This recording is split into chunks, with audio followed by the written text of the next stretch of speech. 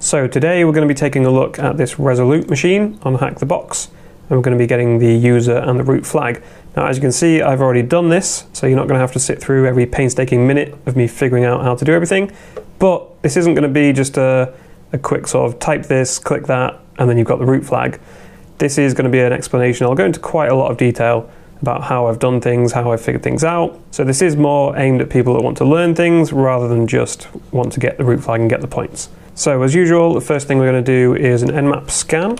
So if we do the first 6,000 ports, it's kind of my favorite thing to just start things off. And then if we struggle, we'll do the rest, but it takes a long time to do them all over the VPN. So for now, we'll just do T4, which makes it slightly faster essentially. And we'll do -V for the verbose output so that we can see what's going on. I'll skip ahead to once this is completed so that you don't have to sit and wait for this. Alright, so that has finished now, and we can see we've got this list of open ports.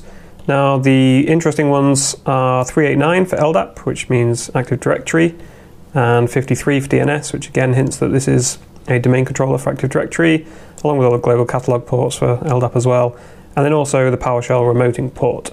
So they're the interesting ones, and also 445 for probably an SMB share. If we try and go to the SMB share now, we'll just get prompted for credentials because we don't have any at the moment. If we try and log in to PowerShell at the moment remotely, we enter PS session, we will see that we are denied access because we don't have any credentials. So that kind of just leaves LDAP to look at. So if we use LDP, which is a built-in Microsoft tool, so we can go to connect and we can put in the server's IP address, and we'll see a lot of information about the root directory object, including the domain name. So we know that the domain name is called megabank.local, and in LDAP queries the domain name needs to be formatted like this. So if we do a search now, if we search and use that format, that DC equals megabank, DC equals local, as the root, and just search for all users, click run, and we get a load of user accounts. Now, if we look through all this information, we'll eventually find one that has a password mentioned in their description. There we go. So description on this account, this Marco account, says account created, password set to welcome123. Now, I saw somebody on the forum saying that's very unrealistic, but you'd be amazed how many people think that only administrators can access anything in Active Directory. Whereas right now we're connected with a completely anonymous user, we don't even have any credentials, we can see all this stuff. Now, I don't think that's the default. I don't think normally an anonymous user can see stuff in Active Directory, but any normal user account, someone who just logs on to the domain, a normal legit user that shouldn't have any admin permissions, they can see all of this. But you'd be surprised how many people think that normal users can't view any of this. So yeah, some admins do store stuff like this in the description of user accounts, which is kind of crazy. Now, the first thing would be to try this password, this welcome123 exclamation mark, with this user account. The SAM account name attribute stores the username, so that is his username. But if we try and use that, the credentials don't work. So the next step was to try that password with some other user accounts. And long story short, it turns out that that password works with an account called Melanie. The way I've sort of narrowed this down a bit, because there's a lot of user accounts, was to just do an LDAP query. Well, I don't know what that's doing. To just do an LDAP query that checks to see if this last logon timestamp attribute has a value, basically.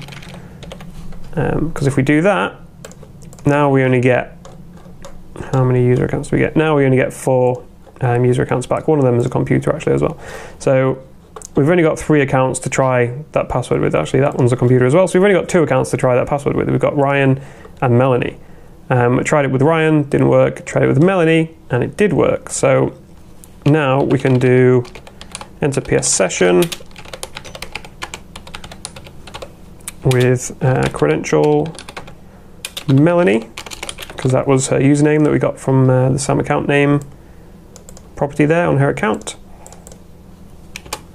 And we'll type in welcome123 exclamation mark, and it should let us in. There we go, that's let us in, so we can see the files and folders in there. So if we go to her desktop folder, we should be able to get the user flag straight from there. There we go. So you can do git content user.txt, and you'll see the user flag. So that is a pretty easy user flag, to be honest. So for the root flag, we're still logged in as this session as Melanie on this machine.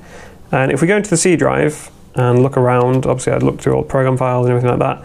But if we look around in here, do ls-force to show hidden files, and we find this folder called PS transcripts, which is a hidden folder. We didn't find that normally when we just do ls. So we want to have a look in there because that's not a standard folder that I've seen before. So we'll go into there, do ls again. Obviously this is all a bit slow, although it's saying there's nothing in there, because it's also hidden. So we can do force, cd into that, and then ls again.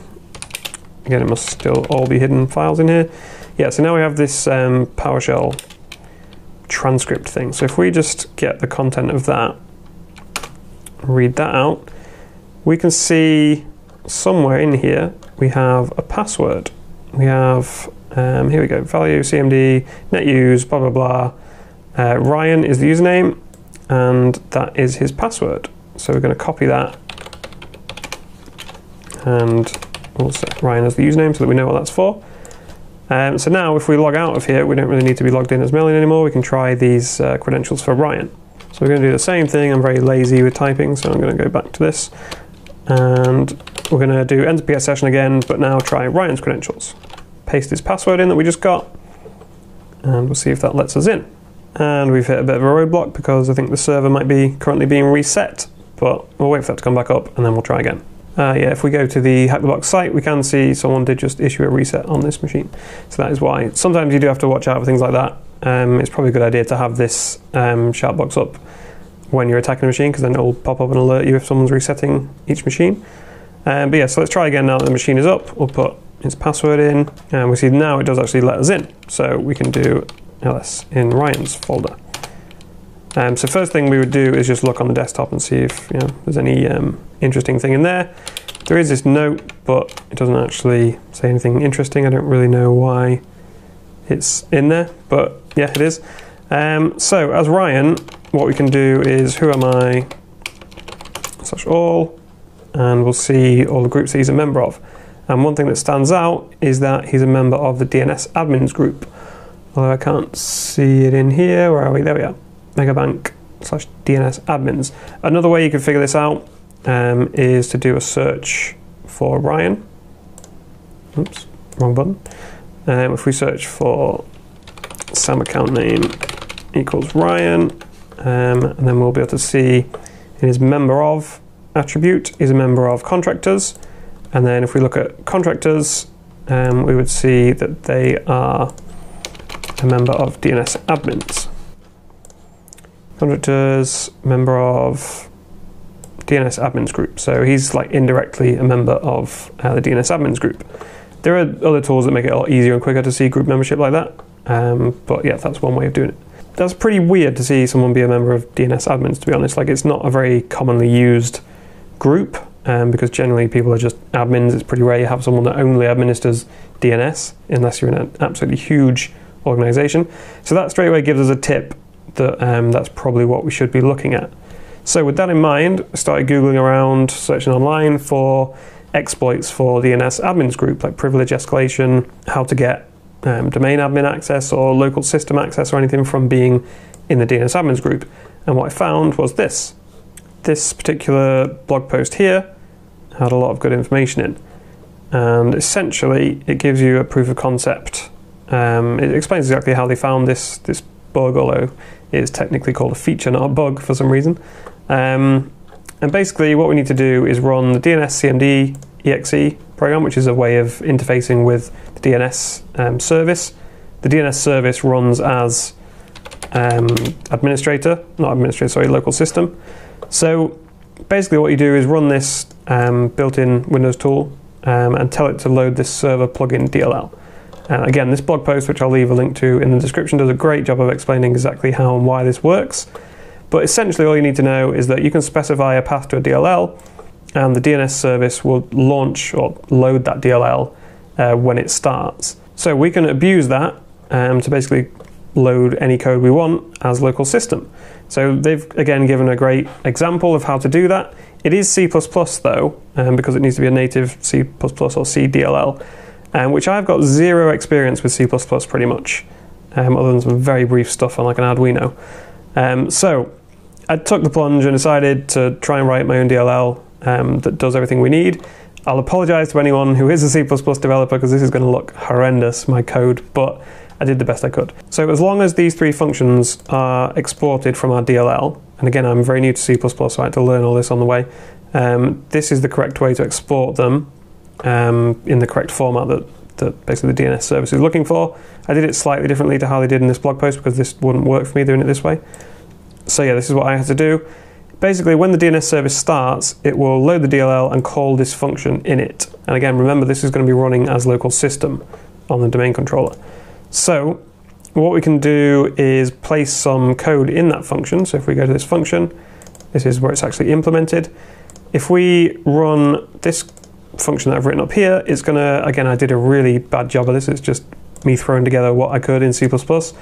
Instead of starting like a remote shell and all that complication, I just decided to loop through the obvious names for the root flag. So because I wasn't sure exactly what they would have named the file, it just loops through these three just to make sure we get it. It turns out it is actually just root.txt on the administrator's desktop. So basically it loops through those files, it gets the file contents from each one, and if it actually did successfully get the contents, it writes it out to this temporary file location. Again, it's not pretty, and there's a million better ways of doing it, but it took me so long just to get the hang of C++ in general, just to even write this, that at that point I was like, you know what, let's just do it as simple as possible and not add any extra complications. So after I'd done all that and tested it on my own test VM, compiled this, made sure it's targeting 64-bit platform because the server is 64-bit, and then copy it over to the remote machine. And we'll just stick it in the temp folder here temporarily. And the way I like to do that is by using the PowerShell copy item command and copying to the PowerShell session. Right, so if we do new PS session and connect to that server with those credentials of Ryan's, and then what we need to do is copy our DLL to that session. So if we do copy item, and we want to do to session, copy it to that session that we just created, and the source is going to be where I've copied my DLL to, and then the destination is going to be on that server. We'll just stick it in Ryan's user folder again. My bad, it's not source, it's path. There we go. Just when I thought I started to get the hang of PowerShell commands. So like I say, that is copying the DLL that we've written here into this folder, and then we're going to use that DNSCmd program, which like I say is a built-in part of Windows, to basically tell the DNS service to load our DLL when it starts. And then we'll just have to restart the DNS service, and it should load our DLL as system, run this function to read the file, output it to this file, and then we'll be able to see the root flag in there. Again, it's a bit of an unconventional way of doing it. I know most people would figure out how to get it to start a remote shell and just browse around manually, but this is what I came up with. So now we just do enter PS session and enter that session that we just created. Just make sure that the file is in there. Yeah, so there we go. So now we do DNSCmd config server level plugin DLL. You can tell I've done this plenty of times because I'm so used to typing that. And we're going to tell it to load that file. And DNS plugin DLL. So that's saying that it successfully completed it. So now we just need to restart the DNS service. See, it's stopped pending. Just make sure it's actually stopped. No, it says it's running now. It's a bit weird. The problem is on this server, when multiple people are attacking it at once, you get, for a start, you can only have one of these DLLs loaded at once, or one of these DLLs kind of linked in the registry at once. So if somebody else runs that command now, it'll overwrite my path there and this won't work. But also people are constantly trying to restart the DNS service. So it gets pretty messy. I'm kind of surprised it was allowed, because generally they say you can't have anything. I'll see now it says it stopped. This is weird. But if we just do start DNS, hopefully it will actually start now. Yeah, I'm kind of surprised it was allowed, because they generally say you can't have a service that, or a feature that needs like just one person to be attacking it at once. So you see at the moment it hasn't created our text file, but this was very odd the way this stopped and started, so I'm not sure. And again, somebody else could have overwritten our thing here, so we'll try that again. Just make sure I've got the path correct. Ryan, update local temp DNS plugin. Yeah, that is all correct. Okay, well, I'm really confused by this, because I've just checked my my write-up, and I literally did the exact same command, and then it worked. So right, so now it's worked. I don't understand what I just did differently. I must have had a typo in this. Update local temp DNS plugin.deal. Like, am I being blind here? Surely the capitalization doesn't matter. Maybe it does. Maybe that actually has to be a lowercase r. Because I checked my write-up just to make sure I wasn't being stupid here, and it does have a lowercase r there. Maybe it's case sensitive because it's a C. No, but the file system isn't case sensitive. That is bizarre to me. Let me know in the comments if you can see what on earth I was doing wrong in this command where it didn't work, compared to this command where it has worked perfectly. So again, just to clarify, we told it to load the DLL when it starts, and we stopped the DNS service, made sure it is actually stopped, started the DNS service, and then now it has created this temp file that we wanted. So if we do GC and read the contents of that, it has got the user flag that it read from, the root flag, not the user flag that it read from the root text file. So yeah, I'm kind of annoyed that that didn't go more smoothly, but what are you going to do? But yeah, that just goes to show, I guess, that sometimes you have everything correct and it still doesn't work, and you have to just kind of keep trying and just tweaking stupid things like case sensitivity, which I still don't think that can be the issue, but I just can't see anything else different, because Windows doesn't normally ever care about case sensitivity in file paths. But either way, let me know what you thought of the video, what you thought of this machine. I really liked it. I definitely learned a thing or two about this whole DNS service setup, and it seems pretty weird to me that you can do this, and Microsoft say it's not a bug or a security issue.